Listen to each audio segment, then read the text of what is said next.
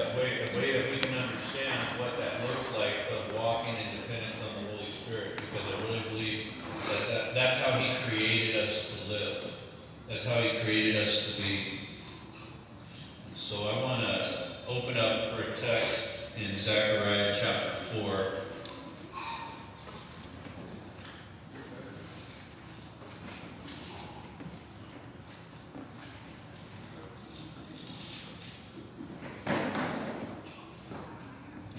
And in verse 6,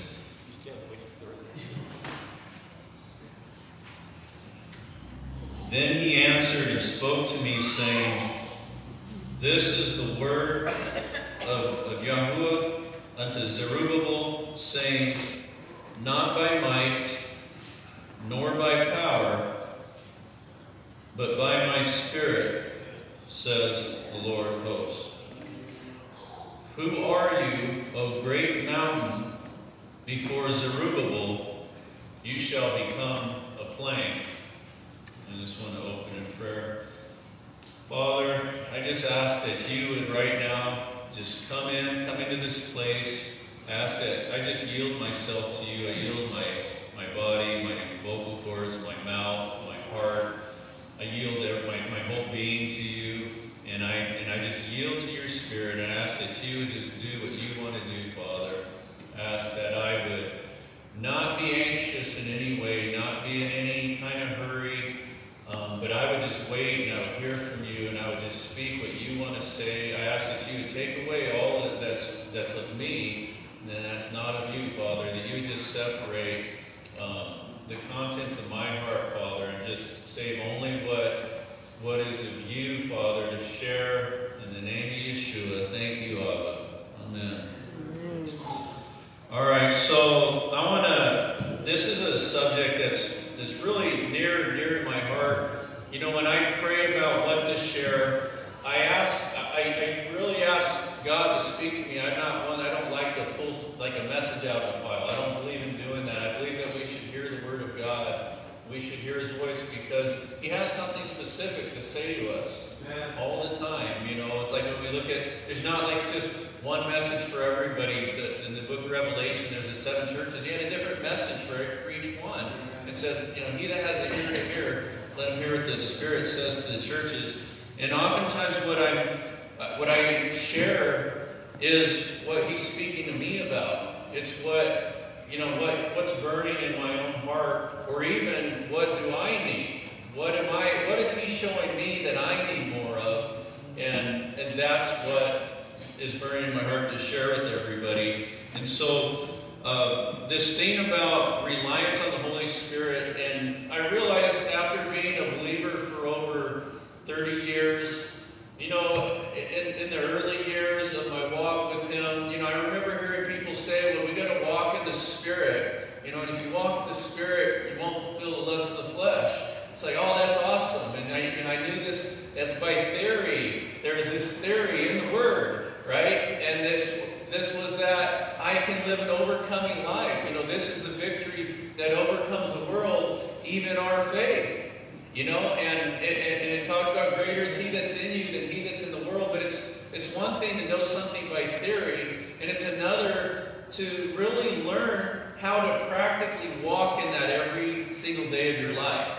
And I really wish, because it took me so long to figure out, you know, what that was to walk in the Spirit. And I really wish somebody had taught me and said, hey, I want to show you how to walk this walk out. I want to show you how to avoid the pitfalls and how to be successful and how to avoid failing. And really showed me what that meant. You know, like when you hear the words, you know, walk in the Spirit or being in the Spirit, you know, and it's like, okay, will someone please, I don't know about you guys, I'm just thinking like, will somebody please explain that to me? Okay, I mean, do I close my eyes and go, okay, now I want to be in the Spirit. Okay, go ahead. You know, like I'm waiting for something to happen. Do you know what I'm saying? It's like it wasn't really well explained and brought out how to walk. And so I just want to share this with you guys. You know, one of the things that I recognize in myself, one of the things I recognize in the church at large, is that, and I think it's just a part of mankind, a part of our flesh, is to be self-sufficient. To learn to do, it's like there's this part of man that thrives off of doing something in my own strength. It's so, and I believe this is based in pride. It's so strong that I can overcome, and then I can tell somebody that I overcame. Then I can brag about it. And we always are seeking to do things after our own strength. And we can know the Scripture, but we forget so easily how to rely on God.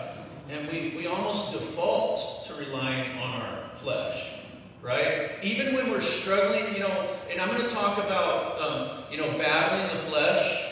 I want to talk about battling sin, overcoming sin, and also just in even fulfilling the calling of God on your life and how that's achieved. Okay? Because sometimes when we look at, we take, for instance, the Great Commission, go ye into all the world and preach the gospel to every creature. And it's interesting to me that having been around for a while, been around the block a few times, I've observed people going out to fulfill that call. Go ye into all the world. People have become missionaries or preachers and have spent their life doing it in their flesh. This is true. That they have spent their life doing it in their flesh. And it seems like the church is really good on programs, on the things that we need. We're really good at educating people. Right? We've got Bible colleges all over the place. We're the most educated, if you will, head knowledge educated body in the history of the church. As far as what we have filled our mind with facts. And we're in the information era. Right? And so we tend to rely on all these things to do what needs to be done. And we keep thinking, well, if we had more money, all right, or we want to, start outreach programs, and those things are great, but sometimes I feel like, and it kind of spans our entire walk with God. It spans through your personal life, your personal walk, the way that you deal with the flesh, and also even the things that you do for God, of a reliance in self.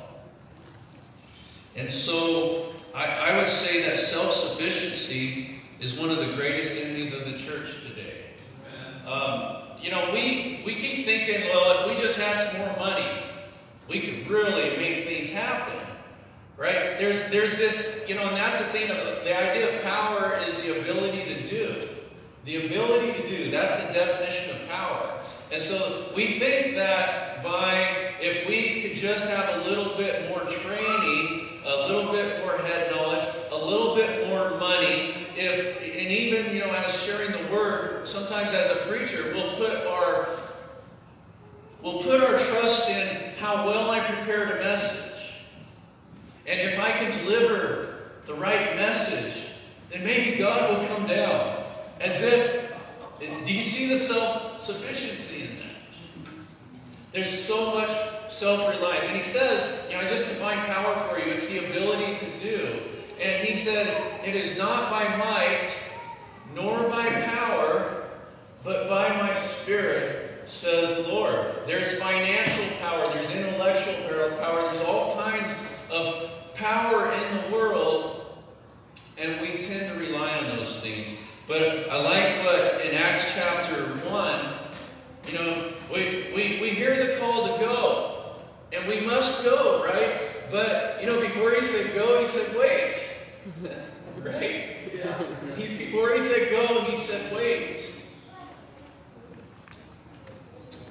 I'm going to turn there, Acts chapter 1. There's a place of success in this walk that can only be fulfilled if we do one thing. And if we don't do the one thing, all of our efforts are in vain. I believe that with all my heart. I believe that I could waste God's time, my time, your time, if I won't do the one thing that he said, that this is the key, that you can bear fruit. Right? So Acts chapter 1. A lot of you guys are familiar with this, I'm sure.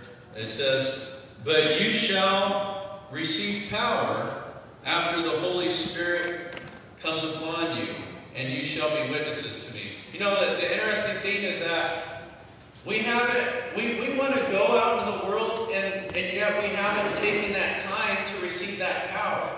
We haven't gone to that place to do what God has called us to do. Right? And so, the gospel is this. The gospel is good news. It is that we can overcome. It is that we can live in this life more than conquerors. And that gospel is this. It's Messiah, Christ in you, the hope of glory. That he would be manifested in my body. That he be manifested in me. That I could, if we go out and I carry words, I'm not carrying truth. Okay, words aren't truth. Even words that are true aren't truth unless you're true. Remember that? They came to Yeshua and they said, "Master, we know that you are true and that you speak the word of God in truth."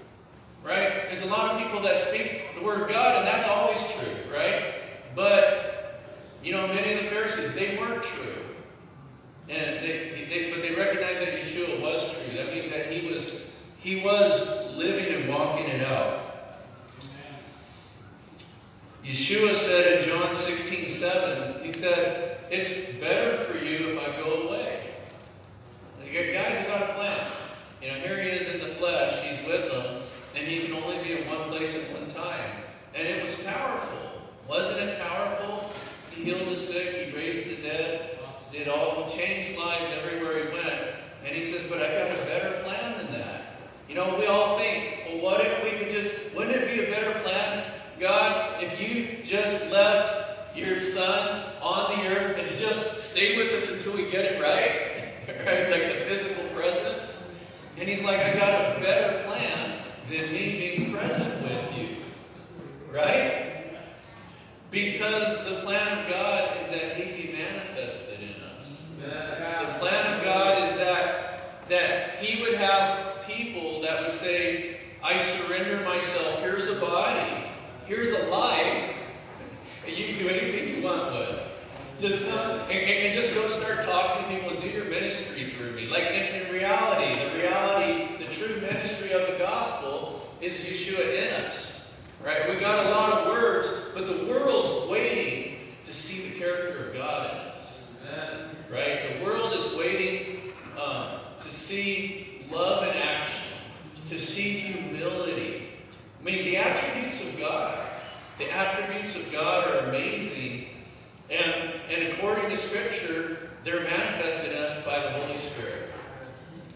He said, "I will not leave you comfortless." I'm going to send a comforter to you, right? "I won't leave you comfortless. I will come to you." And so in other words, he says, "I'm coming back, but I'm coming back in another form. I'm coming back in the form of the Spirit. I'm going to live inside you, and I'm going to enable you to do everything like I did. That you can live like I live." And we have developed within, a lot of times in Christianity, doctrine that says, we can't even, they teach us that I can't even live a victorious life and overcome sin. They tell us that we're all sinners, and we might as well forget about victory in this life. As a matter of fact, it's taught that in order to be holy, you have to die in your physical body. Because they say that you can't expect sanctification and holiness in this life. But I would say, as my wife said this last week, that they have greatly underestimated the power of the Holy Spirit. Are we by those things, are we insulting the God of the heavens and the earth when we say, "I can't do it, I can't overcome sin"? Are we doing that? But, let me tell you, this is how it happens, is that we try to live the Christian life. We try to walk the life of a believer in our flesh. without yielding and dependence on the Holy Spirit. And when we do that, we fail over and over and over, and we're trying hard. Let me tell you, when we're walking in that realm of flesh, we're trying to overcome the flesh. We really want to defeat sin, but we have this reality that takes place that is that I have tried 1,000 times to beat this, and it keeps defeating me. But what we're not realizing is that we have sought to do in our flesh what only can be done by the Holy Spirit. And nobody's taught us how to walk in the Holy Spirit. Nobody's taught us how to live the life that we can live. And, I want to say something here. The flesh loves religion. The flesh loves religion. The flesh loves the form of the approach to God. Go to a Catholic church, man, they've got a beautiful form of approach, right? Didn't Scripture talk about that they have a form of godliness, but denying the power thereof? We're talking about having a confession, but it's not a reality. And I really wish somebody a long time ago taught me how to lean on the Holy Spirit in my life. And you know what? We fail. We try to do it in the flesh, and we fail so many times that we finally conclude doctrinally that victory is not possible in this life. And we build doctrine on it because we haven't experienced it, because we haven't done what He told us to do. The one thing. Right? It's amazing to me, guys. We will do anything but what God's called us to do. Anything but we will climb mountains. Okay? We'll give our lives as missionaries. We will give and we'll empty even our pocketbooks. But we won't do the one thing that was the key to the victory in the early church. And that was prayer. Prayer brings revival. Prayer moves the heart of God. I'm not talking about just surface prayer, but I'm talking about heart crying out prayer is mighty with God. And I'm seeing it, and I'm not talking about this church, okay? But I'm just saying that, but we're all susceptible, right? I have been. That we just keep making more programs. We'll do all these things. We'll pour effort into it. But the prayer meeting, you can't get nobody to come to in a lot of churches, okay? Because what is it? See, our flesh will do anything. But that one true spiritual exercise it hates. That spiritual exercise is prayer. That spiritual exercise is uniting with God. He's showing this to me. Sean, you need a better prayer life. Because you're never going to do anything unless you connect with me, because I'm the source of power. And you can study, you can get great worship. You can get strobe lights up here. You can get a fog machine. You can put on a good show.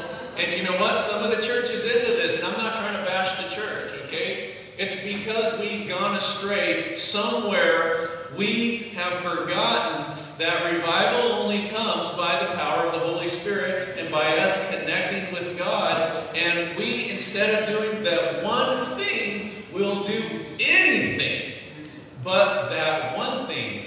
Why? And I know I'm stressing this point, but why is it that we won't enter into communion and prayer and spend time with Him?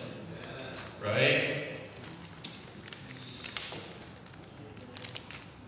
There's an old tradition that says that when they took up the Apostle James' body as he was martyred, that they found out as they were taking his body and preparing for burial, they said that he had the knees of a camel.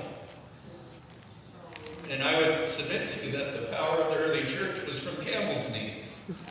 Because You know, nobody knew he had camel's knees until they took up his body, because he didn't go around bragging about it. Right? Because of the humility that real prayer brings. You're not going to brag about your spiritual conquest or who you are. You're only going to brag about who he is, right? Yeah. I'll tell you what, the flesh is operating in the church.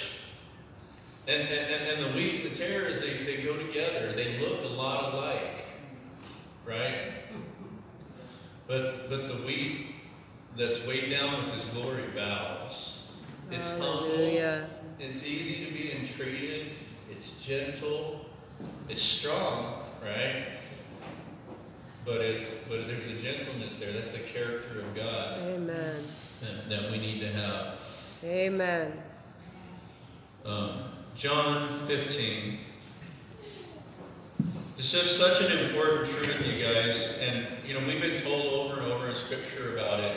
And I don't know why. You know, isn't it amazing to me that a subject can be talked about so much and we're so slow to enter it? But why? I mean, I really want to get you to question why. Why does my flesh not want to enter into this place with him? Why is it that I'll go through my whole day and I end up going to bed and I didn't have intimate time in prayer with God? Maybe I made time for. Why is my flesh? You know, we're talking about crucified the flesh here. Right. So Yeshua said in verse 1, I am the vine, and my Father is the husbandman. Yeah, I don't know. Every branch in me that bears not fruit, he takes away. Let's just stop real quick there. Every branch in me that does not bear fruit, he takes away. You know, this is a fearful reality. We read this and we think, wow, if I bear bad fruit, I'm going to be taken away and cast into the fire. That's what it says. And so therefore, what do? I better try really hard to bear fruit. And so, you know, have you ever seen a fruit tree? Put an effort and go, oh, come on, fruit, come out. Oh, come on, grow. You know, that effort, right? You know, it's interesting about a tree that fruit is a natural and unstoppable effect of the overflow of life inside the tree. It is an unstoppable, there is no effort, no tree ever put effort into bearing fruit. Fruit is the overflow of life. If you withhold food and you withhold water from that plant, it will not bear fruit that year. That tree, it won't bear fruit. It doesn't have the overflow. But the overflow of the abundance of life on the inside, it just bursts out everywhere it can possibly burst out. And that's the gospel. Yeah. The gospel is that you should have the life of God in you so much that you. And so instead of abiding in Him, we put all the focus on bearing fruit. You guys see what I'm talking about? Mm-hmm. And we get frustrated. I've been guilty of it. Frustrated. God, I'm not even going to share your word anymore because I don't see results. Right? Or, how long, God? Why don't you do something? You know, even getting almost kind of bold with him. And you know, thank God he's merciful. He's like, well, actually, I've been waiting for you. Actually, I told you what to do. If you really want to bear fruit, and it wasn't, go see how great a musician you can be, or how great of a speaker you can be.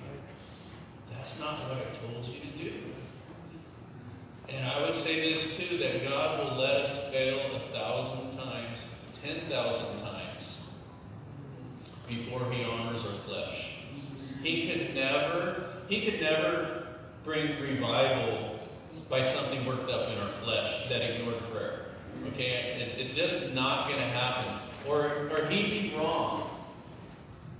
Because He said it's not by might nor by power, but by my Spirit, says the Lord.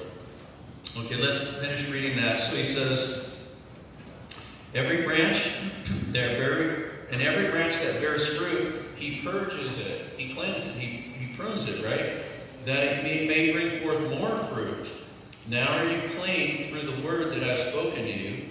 Abide in me, and I in you, as the branch cannot bear fruit of itself no more can you, except you abide in me.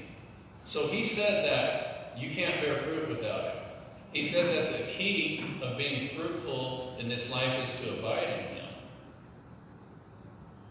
And that goes against everything that our flesh wants to do.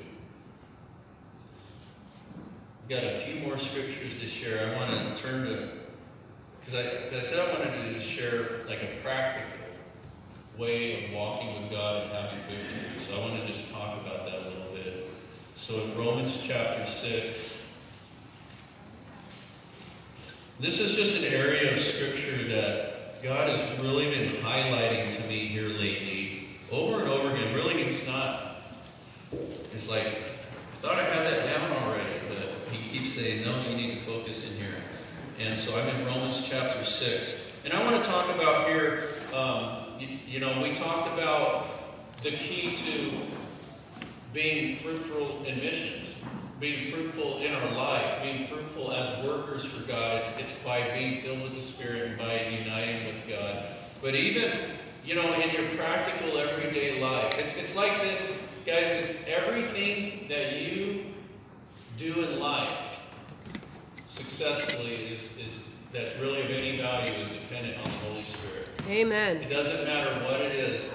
It doesn't matter, if it's your giftings, your calling, your walk. If you want to be successful in whatever He's called you to do, you got to learn to go deep in prayer. You got to go deep in prayer. Because I'll tell you what, one thing as I've studied revivals that I've learned is that every time that we've seen the church have real, true, God-sent revivals, it's been to praying people. It's been because somebody has learned to literally take hold of God and get a hold of Him. It's never come any other way. And the difference is this. You can have the best orators or speakers in the world preaching the Bible, preaching the Word even, and even not messing it up.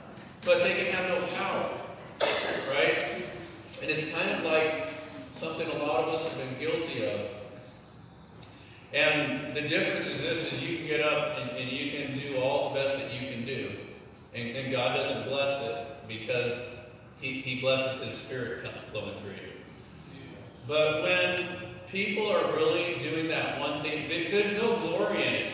Because we can't say, yeah, that was a result of this thing I did, and that's when revival came. Right? It's a result of us connecting with God. A result of His presence coming. Like, when the revival has come into different places, there's a manifestation of the presence of God that can become almost tangible, where people fall under the conviction of sin and get free from sin just from the atmosphere of the Holy Spirit around. And without that, we're spinning our wheels, right?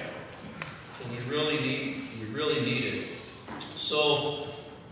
And this is, part of this is expelling lies. I had a dream this last week, I think it was about a week ago, about an old man that was in a foxhole.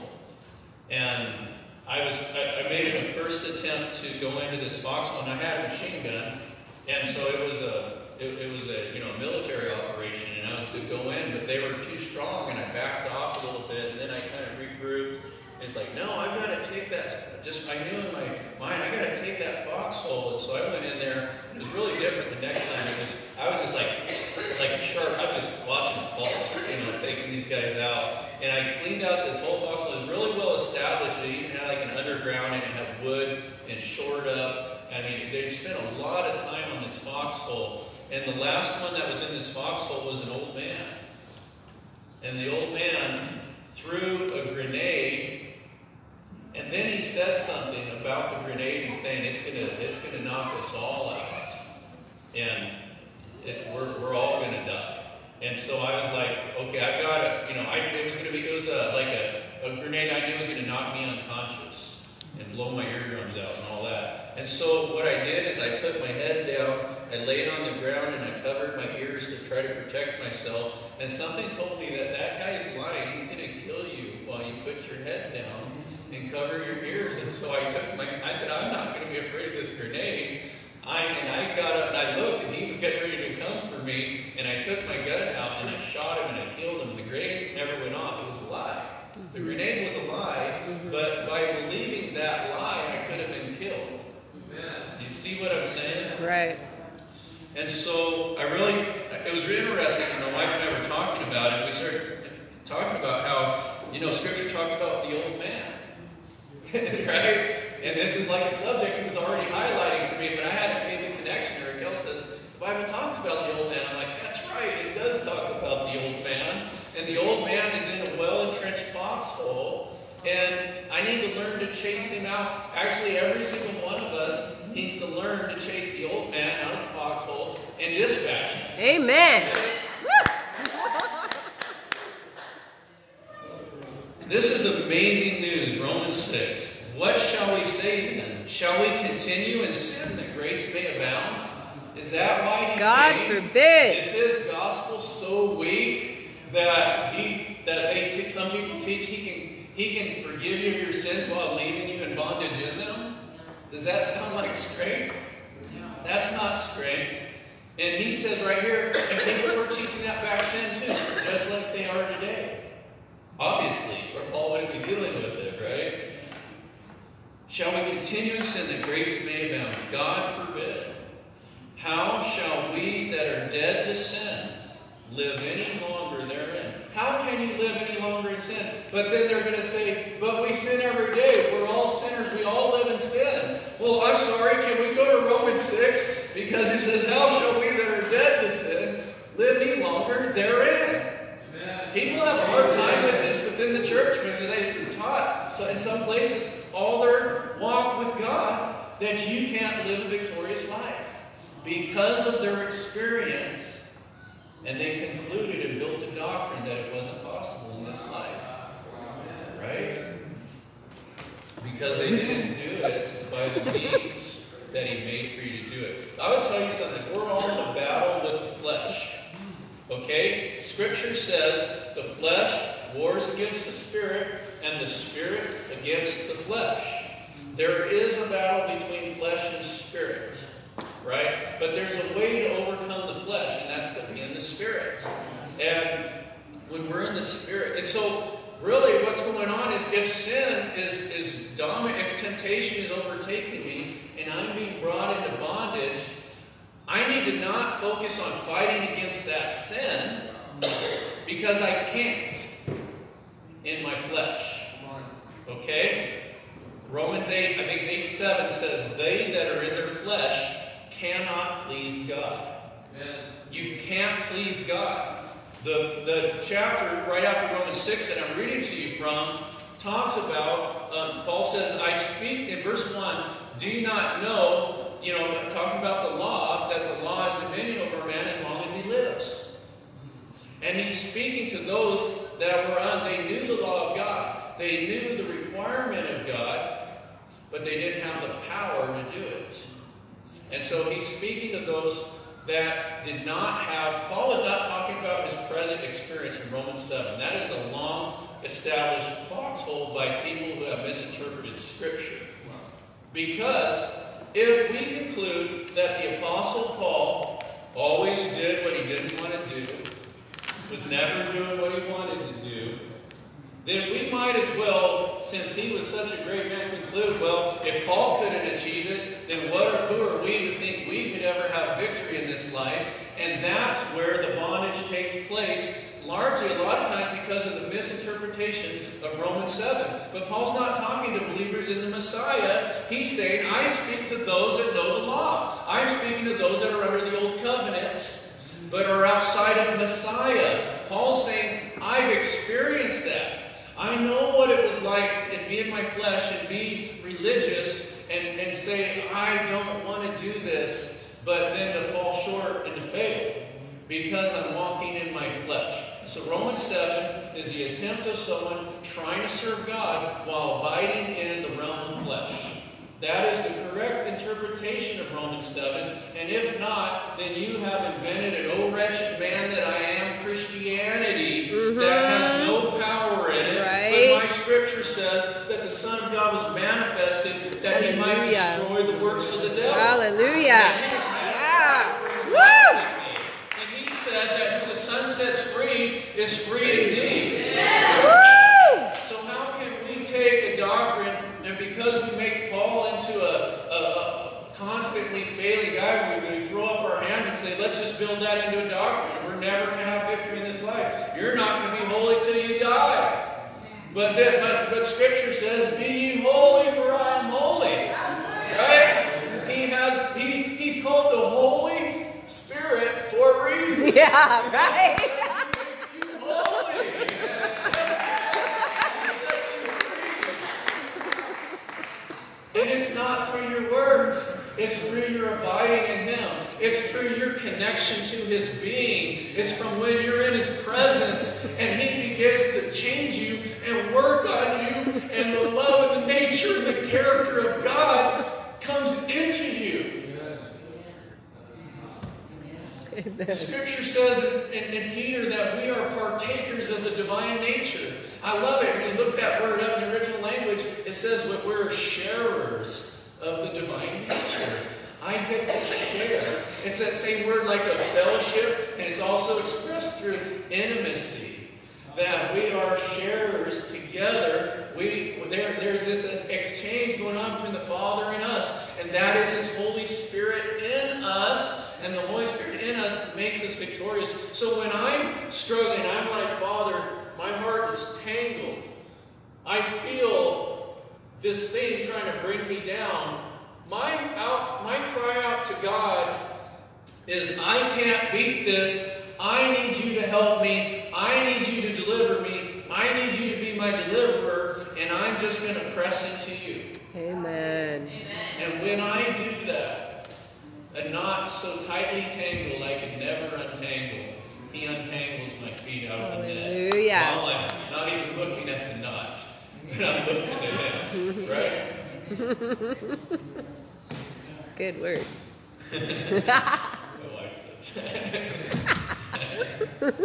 That's cool, because we've been married for quite a while, and, she repeats things I've said, and I repeat things she says, because we're sharers together. And we get to be sharers of the divine nature. Okay, so let's keep going, because I know I haven't really I've given you, what I'm saying, but I want to give the proof, right, the evidence. I want to present the case. So it says, know ye not that so many of us as were baptized in Yeshua the Messiah were baptized into His death? You died with Him, right?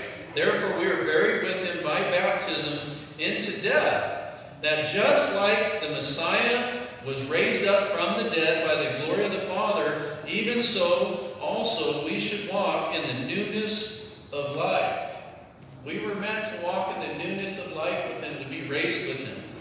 For if we have been planted together in the likeness of His death, we shall also in the likeness of His resurrection. Look at this, because it's the old man coming up. Knowing this, that our old man is crucified with Him, that the body of sin might be destroyed, that henceforth you should not serve sin. Amen. That's the gospel. That's the gospel. Is that Yeshua in you isn't subject to sin. Right? Now, I'm not teaching sinless perfection, or just to, you always got to clarify what you are and aren't saved. I'm saying this, that every one of us as a believer every single one of us in this room and in the world at large as a believer, we're either yielding to one of two things. We're either yielding to our flesh, and we may be doing it as a religious person, okay? We may be doing it as someone who is actually honestly wanting to serve God, but you're dealing with something very powerful in you. And the Scripture says that if you're in your flesh, you can't please God. So you're either in your flesh or in the Spirit. When you're in your flesh, you're trying to overcome sin and you fail. That is the story of it, when you're in your flesh. But when you're in the Spirit, you put to death the deeds of the body. You guys see what I'm saying? So we're in a place of yielding. We're in a place of yielding to the Spirit or yielding to the flesh. For he that For he that is dead is freed from sin. Okay, so sometimes if we're not getting freed from sin, maybe it's because we haven't died. Because he that's dead is free from sin. And so here's where I want to talk about something, is that, really it's our alignment of our heart with God that fills us with the Spirit. Okay, because we can talk about, how can I be filled with the Spirit? But it's the alignment of God. All the time, people, I believe a lot of times, Diane was talking about seeing healing and things going on, but actually they were leading them in repentance. They were leading them in to get rid of bitterness. Because the reality is that God always wants to heal. God always wants to do the miraculous, but when we aren't in alignment with Him, Right. it doesn't happen. Right. Okay? And so it's when we come into alignment with Him that this power flows, that the Holy Spirit flows. And one of those things that is that alignment is death. Now, I'm not talking about the physical body. We're talking about, Paul said, I die daily, right? Yeshua said to take up your cross daily and follow Him. And that if you seek to save your life, you're going to lose it. But if you lose your life, you're going to have life. That's the key to life, is giving up your life. When you give up your life, you get life. And you try to protect your life, you lose it. Because that's the way the kingdom works. Right.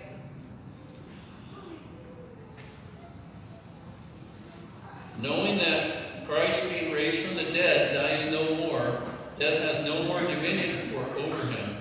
For in that he died to sin once. But in that he lives unto God. Look at this, is really good advice, everybody. Likewise reckon ye also yourselves to be dead indeed unto sin. Consider you always live what you believe. If your framework is we can't overcome sin, that's what you're going to live out. That's what you're going to walk out. As a man thinks in his heart, he is. Right? He says, but if you consider yourself in sin, you're going to live in sin. But if you reject that and agree with the Word of God, Amen, then you'll consider yourself to be dead. Reckon yourself to be dead indeed to sin, but alive to God through Yeshua, the Messiah our Lord. Let not sin therefore reign in your mortal body. Amen. Let not sin reign in your mortal body, that you should obey it in its lust. Neither yield yourselves as members of or instruments of unrighteousness to sin, but yield yourselves to God as those that are alive from the dead. Woo! As members of instruments of righteousness to God, for sin shall not have dominion over you. Amen. Sin shall not rule over you. That's what your Bible, my Bible, that's what the Word of God says, is that sin shall not rule over you. I want to tell you something. The blood of Yeshua has the power to wash your sins, to free you from sin, to free you from the bondage of sin, to free you from walking in sin. He's not a weak God. Okay? Amen. He said that through repentance is remission of sins. Repentance implies the ability to do. When he commands something to do, it's because you can do it by His Spirit that's in you. Right. And repentance means stop sinning. Repentance means stop serving self. It doesn't mean being sorry. Okay? Every drunk that lives on the street or drug addict that is there because I know people are there for different reasons. I'm not broad brushing. But that sits there who has lost their family because of alcohol, lost their job because of drugs, lost their health because of what they're doing. You know what? They're sorry. You ask them, they hate their sin. Not only that, but they'll tell you what the gospel is. Because they know it. Right? Oftentimes, repentance is not Just being because sorry. I heard it taught that, well, before you were a sinner and you didn't care, and now you're a sinner but you feel bad about it, and that shows that you repented. Anybody ever heard that before? I've heard that. It's not. It's that you turn. To turn. You turn. And you can do it because the Spirit is life. The Spirit is life. Let's do one more spot here in Romans 8. And then I'm going to go to Galatians 5 real quick too. There is therefore now no condemnation to those who are in Christ Jesus, who walk not after the flesh. Who's in Christ Jesus? Who walk not after the flesh. If you walk in your flesh, you're not in Christ Jesus. You see what I'm saying? That's what the Word says. But after the Spirit. You know? And then they make really tricky doctrines like, well, you can, if you're a believer, you're in Christ, you're not in your flesh, even though you're still listening to your flesh. It's a bunch of garbage. Right? For the law of the Spirit of life in Yeshua the Messiah has made me free. Woo! From the law of sin and death. I don't have to live in bondage. And I wish somebody really taught me that a long time ago. And I really wish somebody had showed me how to do that. Because I think that's where a lot of us are at. It's like, man, I know this is truth. But how do we do that? How do we walk that out? Obtain it. Right? For what the law could not do. See, the law of God is good. Don't get me wrong. The law of God is a revelation of the righteousness of God. You know, Paul said that the law is good if a man uses it properly. But the law was never made to save you. Okay, that covenant, the law of God shows you where you're wrong, but it doesn't make you right. Okay? It's a good thing. But when you use it wrongfully, that is, if you use it as a means of righteousness, you're going to get beat up by it. Right? Because why? Because it's bad? No, because you are. Outside of Christ. Right. Right? Because it's going to show you that you transgressed it. And then what will you do? Right? Because why would it even come? Why would he hung on a cross and shed his precious blood if there was any other way to be righteous? Right? Because he's going to make you righteous, and it's not going to be because you did so many good works that now you're righteous. But you do have to yield your life to him. You do have to yield your heart to him. And then he comes inside you and he does what you could never do. For what the law could not do, that it was weak through the flesh, God sending his own Son in the likeness of sinful flesh, and for sin, condemned sin in the flesh, so that the righteousness of the law might be fulfilled in us. See, that righteousness that before we couldn't fulfill, it's established. Did we do away with it? No, it's established in us. Who walk not after the flesh, but after the Spirit. Amen. For they that, and this is where we got to get this, guys. This is really practical. Rubber meets the road part right here. For they that are after the flesh do mind the things of the flesh. You know, you can self-evaluate yourself, right? We're in a war. Every believer, you know, I want to say something here. If you didn't come to God, you know, get on your knees and weep before Him, or whatever it was that you did, and repent of your sins, and have a one-time experience, and now there you go on. You're forever in the Spirit from here on forward. You never have to do anything. That's not how it works, right? It's not. Now you're in the Spirit. You're good, okay? Because Paul talks about, and I think it's Romans 6 there, if we yield ourselves again to those things that we were delivered from, we become again a transgressor. I become again under the flesh. If I'm in my flesh, I'm under condemnation. Your doctrine might tell you that you're not under condemnation while you're living in sin, but your conscience will never let you get away with it. That's right. Because your doctrine might tell you that you're once saved, always saved, but you know that you've been doing things you shouldn't be doing. And in their doctrine, in their mind, they're saying, but I know I'm a child of God, but you can't escape that you feel the separation. You can't escape the guilt and the shame that is only released through repentance. Right. It's not God's will that you live in shame. He wants to take your failures and remove them from you as far as the east is from the west. He doesn't want to rub your face where you failed. No. That's not His heart. Right? But thank God He gave you a conscience.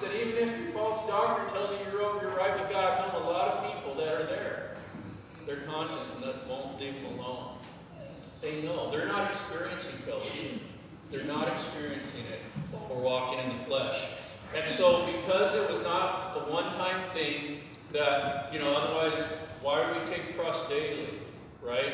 Why do we do? And so what did we do? Yeshua was our perfect example. Because we're in a body of flesh that the Spirit rules over. Okay? If the Spirit of God is in you, then your flesh is subject to it. Your flesh is subject to the Spirit. But if the Spirit of God is not permeating your walk every day, your flesh rules over you. You guys see what I'm saying? And you're not going to overcome it by a New Year's resolution. You're not going to overcome it by, I'm going to be strong this time. You might be strong for a while, but you're going to fail. But if you learn to let the Holy Spirit live in you daily, and I'm talking about daily walking in His presence, learning to pray, learning to do the one thing. See, that one thing that He told us to do is success in every part of our life. Right. It's success in everything we do. And so if I'm gonna be a fruitful worker out in this field, it's because I'm walking in the Spirit. If I'm gonna overcome even my own flesh, it's because I'm walking in my Spirit. And I'm never taking confidence in my flesh. I need to learn to walk every single day yielded on Him. Yielded to Him, looking to Him, knowing that is in my flesh was no good thing. Right? But when He's in me, He's the good that's in me. Mm-hmm. And so Yeshua went into the wilderness and He fasted and He prayed. He communed with God. In Luke 4:14 it says that He returned in the power of the Spirit. Right? Right. 4 verses later, He gets up and He says, the Spirit of Yahuwah, Elohim, the Lord God is upon me. He's anointed me to preach the gospel to the poor, to set at liberty those that are captives, to give sight to the blind. Through the Spirit. The Spirit is upon me to do these things. Right? Amen. I want to learn to be so yielded to the Holy Spirit. Here's something that's really interesting, and I'm gonna close here. The message. The idea of prayer is something that we really lost connection to what it means because we know that word in English. Right. Okay? And this is a really beautiful thing, is when I looked up the Aramaic word for prayer, which we know that they spoke Aramaic, that was the lingua franca of the world that where Yeshua lived, that was what He taught in, that's what the everyday language was. And so when they were using this, and this is a sister language to Hebrew, and it's a shared root with Hebrew, it's this word sel. So the word sel, or tseli, is a word for prayer. And I thought, and I learned some Hebrew, so I was like, well, that's a Hebrew word, but that doesn't mean prayer. That means something else. And so it took me on a little bit of a journey as I wanted to know what prayer meant. And so the Hebrew word the Hebrew word sel is a word for shade and shadow. Shade or shadow. And it also is a word for a rib. And like the rib that God took from man's side, that's itself. And then He made a woman from it. And as a verb, it has to do with leaning into the side of, or leaning into close with. And I think it's really interesting that it's a word for rib, because it was a rib He made a woman, and then they twain become one flesh. And without going into that whole thing, the idea of sel is to be united with God. And so when it says that He spent all night in prayer, we think prayer is an old English word that means to beg. And so He spent all night begging. It doesn't even actually, the word sel doesn't even imply a request. The word request or petition is a different word. It's used. You can request while you unite with God, right? Right. But that word for prayer isn't to go ask for things. It doesn't mean go ask for things. Do you guys know that? So if I'm going to pray, it doesn't mean I'm going to go ask for things. It literally means I'm going to unite with Him. I'm going to become one with Him. Like the rib, right? They two shall be one flesh. Hallelujah. And then it says in Ephesians 5, we're bone of His bone and flesh of His flesh. Amen. And so Yeshua would spend all night uniting with the Father, right? That's what He was doing. And so when we think of what prayer is, we put all this religious garb on it, right? And it has to be done in this position, on my knees, or like, and those are good positions to pray in, right? That's great, but we can make it a thing. Right. You guys know what I'm saying? Right. Instead of, prayer can be you laying back on your couch, your arms behind your head, and just enjoying the presence of God and uniting with Him. Because when you unite with Him, there is the power to do everything that He's called you to do. That's why I love worship. Oh, I got one more scripture. I said I was going to read Galatians. Thank you. Dan knows. Dan's keeping you on track. This is really beautiful. It's beautiful that I'm glad that the pressure's off. That I don't have to do these things. That I don't have to be good enough. I don't have to be strong enough. I don't have to have a lot of willpower.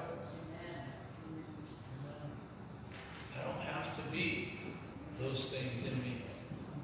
I can just yield to Him and rest in Him, and these things come forth as fruit. Amen. Verse 16, this I say then, walk in the Spirit. So this is a command, right? I know I'm going slowly through this. This is teaching. This is practical teaching. I want us to get this. What chapter? 5. 5. Walk in the Spirit, and you will not fulfill the lust of the flesh. Amen.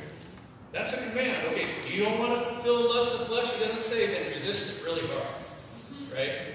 I mean, you do have to resist, but there's a means by which you do it, by the Spirit of God. And so you do it by walking in the Spirit. What is walking in the Spirit? It's uniting, it's yielding to His Spirit. Okay? You're either yielding to your flesh, that's giving in, opening up to your flesh, and becoming united with the flesh, or you are yielding to the Spirit, becoming united with Him, and letting Him live in you.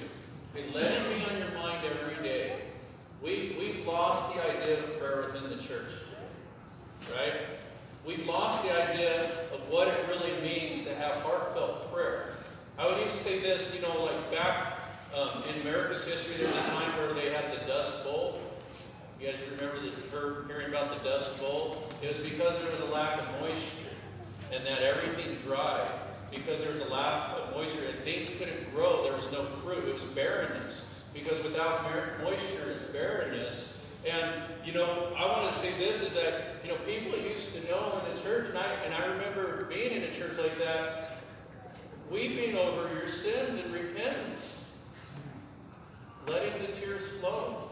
Mm-hmm. Yeshua wept. You can chalk it up to emotionalism, but Yeshua wept, right? We have a spiritual dust bowl going on. There's barrenness and lack of fruitfulness because there's no moisture. Because our eyes don't go down with tears in prayer. I'll tell you, every time when you read about the children of Israel, and they brought into bondage, and their enemies were oppressing them, and it would say that they would cry unto God, and that His heart would be moved with compassion, and He would deliver them from all their enemies. See, hallelujah. It doesn't appeal to our flesh, because I'm not telling you you're going to do it because you are strong. I'm telling you, you're going to have to get into a place of dependence where you're going to humble everything that's you. Amen. Amen. And say, God, I can't do it. My flesh is too strong. Yeah. My temptations are too great. And we learn to cry out to God. Amen. We learn to really pour our heart out to Him. I started with Zechariah chapter 4, verse 6 and 7. not by might nor by power. I like, this is a really good position for preaching. Okay. Not by might, we need to humble ourselves. But not by power, but by the Spirit. And then it says, who are you, O great mountain, to stand before my servant Zerubbabel? You shall become a plain.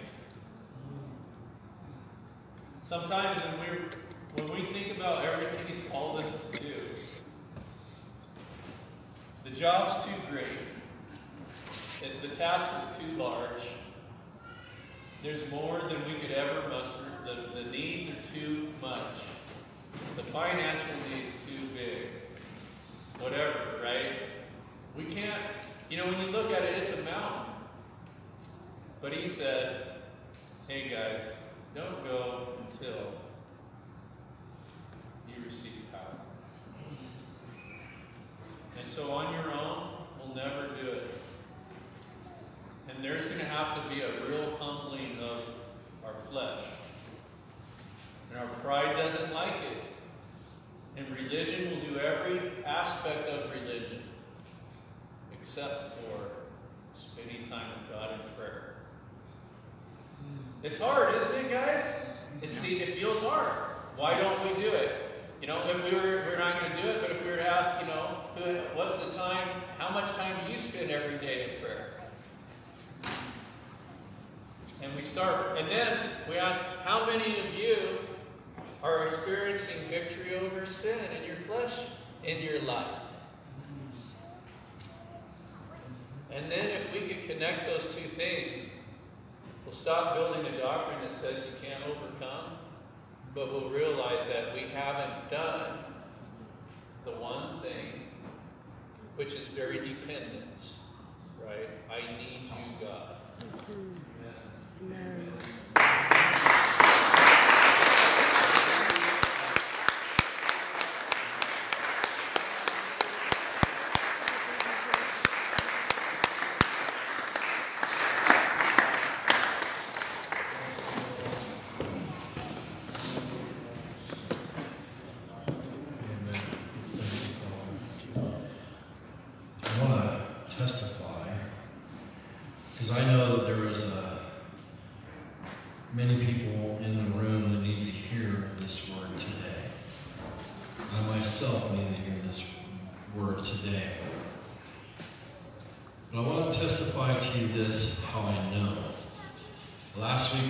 Sanctuary, and I was sitting right there, and I looked over at Sean, and the Lord spoke to me very clearly that he was to preach today what the Lord gave him. Yeah. Very clearly. And so after fellowship, I talked to my wife Tamika, and I said, what the Lord said to me today about Sean? And she said, it's his turn to preach. It's his turn to deliver a word. I said, yeah, that's exactly what he was saying. Well, I need to get a hold of him because I wanted confirmation. I want to tell him then that I pray for confirmation because I don't want to mess things up. And so the only one I knew had his phone number was Dan. So I text Dan, hey, can I have Sean's phone number? And Dan says, yeah, I meant to talk to you about him today. He's a pretty good preacher. Maybe you should give him a chance to preach.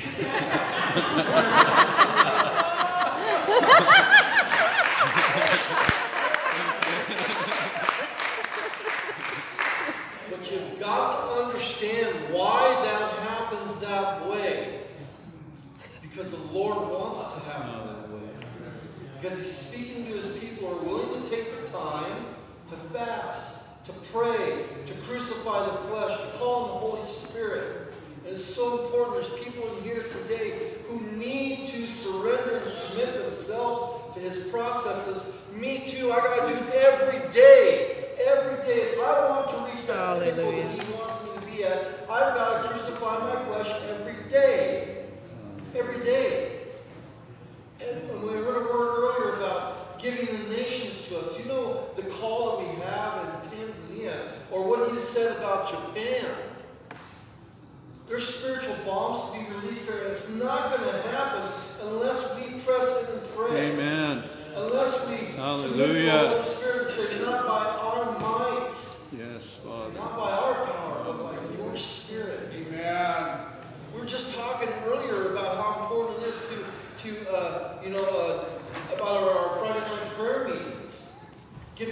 people to show up. Have more prayer meetings. And I know it to be true. You know, before we went to Tanzania last time, the Lord gave me a vision of me and James standing in that stadium praying for revival over that region. And you know, we got to stand in that stadium. I walked right in the middle of a soccer game and stood right in the middle of the field, and the guys didn't mind. They, in fact, they welcomed me out there. We just stood in there. Jim was walking around barefooted around the field, and I'm standing in the middle praying. Sandy's over there praying. Rusty's over there praying. And nobody minded at all. Nobody minded, because the Spirit of the Lord was so heavy upon it. But he said there will be revival there, and there will be a crusade, and we're supposed to be involved in it. Hallelujah. If it's a good moment to interrupt. Yeah, anytime. I just really feel like I was sitting here, and I just feel like Holy Spirit, you can confirm if it's him or not, but just to invite people to come repent for trusting in themselves instead of him. Hallelujah. Will we do that?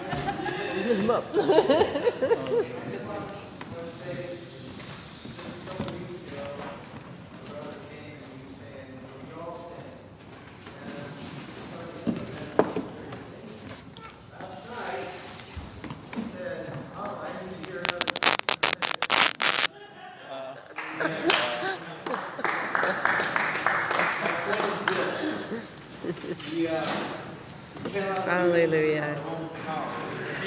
Thank you, Abba. Now, I'm going to need this, but it's appropriate. That the Spirit of the Lord is upon you. Amen. The Spirit of the Lord is upon you. And we're just going to submit to what the Spirit of the Lord is saying through you. So if you just pray for it, we need that revelation. Thank you, Father. Receive the Holy Spirit. Thank you, Abba.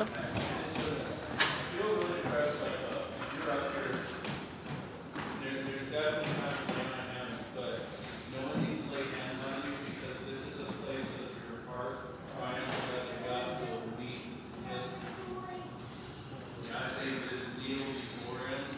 And just where I was God, I have been failing in trying to do it in my strength, and I'm sorry because I'm insulting him when I do that. I'm not honoring the power of the Holy Spirit. When I do things in my strength, it's like saying, I got this, God. Let me do it. We do that spiritually. And if we could just come before and say, I'm sorry, please teach me how to live my life relying on you for everything. And I repent my pride and my fleshly will.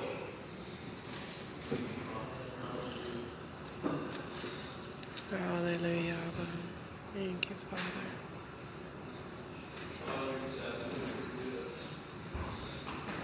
Thank you, Abba. Forgive us for walking in the flesh. Forgive us for trying to do it in our own strength.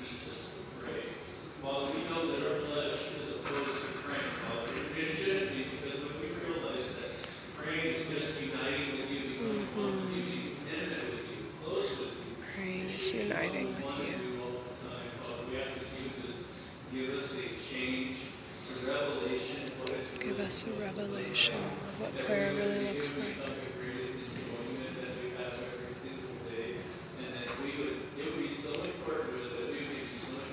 Yes, Abba.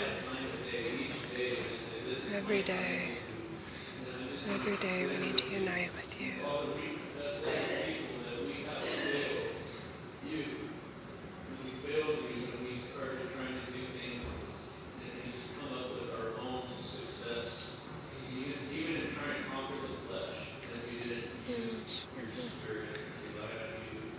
We've tried to conquer the flesh in our own strength.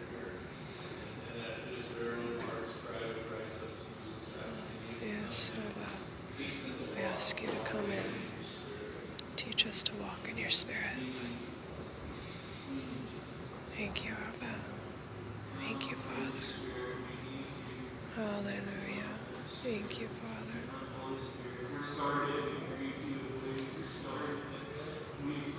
Thank you, Father. Thank you, Father.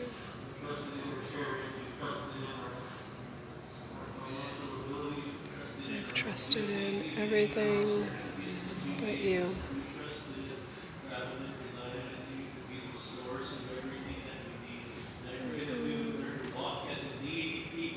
Father, people that like that one who comes out of the wilderness, leaning on her beloved, Father, Yes, right? Walking on her own strength. Yes, That you're right, we have one that comes and leans on you.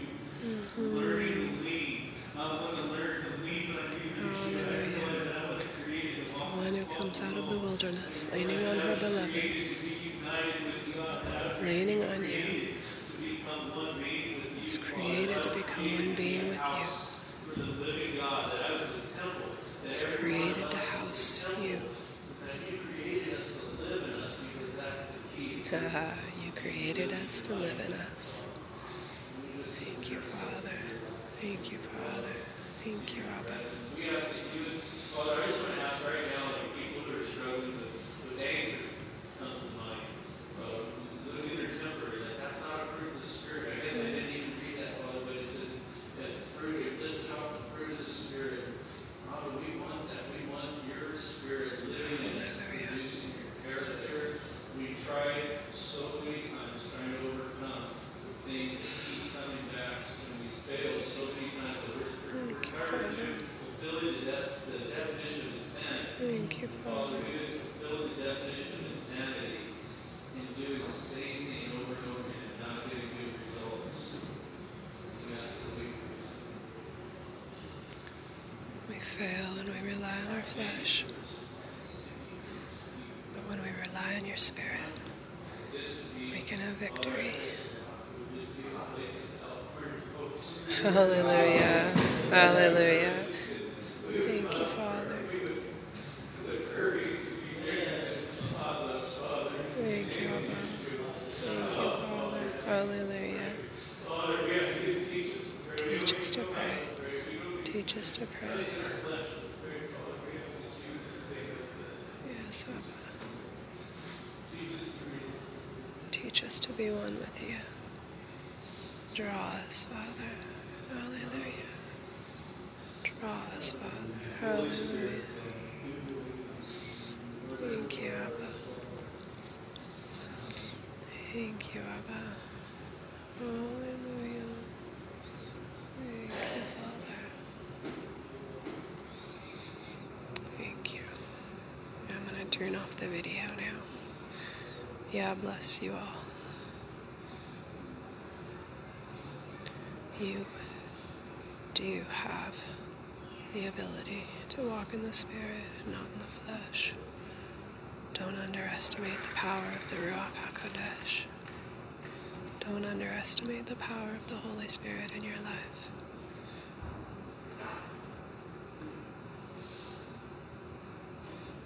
He is more powerful than your flesh, and your flesh can yield to the Spirit. Thank you, Abba. In Yeshua's name, amen.